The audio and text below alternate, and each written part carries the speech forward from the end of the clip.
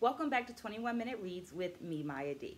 This is kind of like my virtual book club because in these 5 minute or so videos, I share with you my takeaways from my current reading. Right now, that is Dance on the Historically Black College Campus. As a part of the Read 21 in 21 challenge, I'm reading 21 minutes per day, every day as an action of self-love, as an investment into myself, and as a way of providing myself with some consistency in an ever-changing world. Hoping that you will join me along in this journey by liking this video, subscribing to the channel, and dropping some comments down in that comment section so that it's an actual book club with discussion, right? Having in mind that while I have several decades of experience as an educator, curriculum writer, mentor, dancer, I am not the know-all be-all for this book. I'm simply providing a space for dialogue. Well, this week I read pages, let me look at my notes, 32 through 64. And here are my 3 takeaways. Takeaway number 1 is 1935. 1935 is the year that Hampton Institute's creative dance group began to tour and to perform off campus. At this point, it was under the direction of Charles H. Williams. The author notes that what was remarkable about the repertoire of the company was its inclusion of Black vernacular dance and the inclusion of social commentary. So if you've been following us along in this process, we talked about social commentary before. As noted in Hot Feet and Social Change, sometimes when a group of performers are moving outside of their place of origin, meaning their local place of origin, or outside of their culture, that social commentary is dropped or can be dropped. So it's nice to see that that social commentary is continuing or continued in this process, because sometimes we got to talk about the things if we want change. And I'm pretty sure that a HBCU in 1935 had a whole lot to talk about and to share with other parts of the U.S. about things that were going on and a need for change. Yeah, I feel like if you have some questions and you need me to explain that more, just go ahead and write them in the comments down there.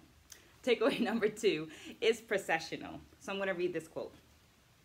In the homecoming coronation at GSCU, the lengthy opening processional begins with the audience already in place on both sides of the basketball gymnasium, so they can surround and loudly cheer each participant entering the ceremony as in ring shout. While I've experienced this type of homecoming at my high school and other HBCUs, I think what stands out to me is that this is a clear testament of how HBCUs consistently and organically include ideas, rituals, and concepts of the African diaspora in its everyday workings rather than a side, right? It's an additional thing. No, it's organically interwoven into the natural practice and experiences of the campus. The author goes on to explain how the call and response is used, and I'm pretty sure that we also see those other concepts of African diasporic movement, such as the virtuosity and the correct entrance and exit. Takeaway number 3 is Mary D. Biddle. Johnson C. Smith, which I referred to earlier as GCSU, Johnson C. Smith, was briefly named Biddle Memorial Institute from 1867 to 1876 to honor the donor, Mary D. Biddle. I had to do my homework. You can help me with that by commenting down there. But there's only one other HBCU that I know of, and that is Baltimore, Maryland's Coppin State University, that is named after a woman. And interesting enough, Coppin State University also has a relatively new dance program, and it's named after the African-American teaching educator pioneer Fannie Jackson Coppin. So like I said, I have to do some homework, but feel free that if you already have done that homework to drop it down in the comments. I love to learn more.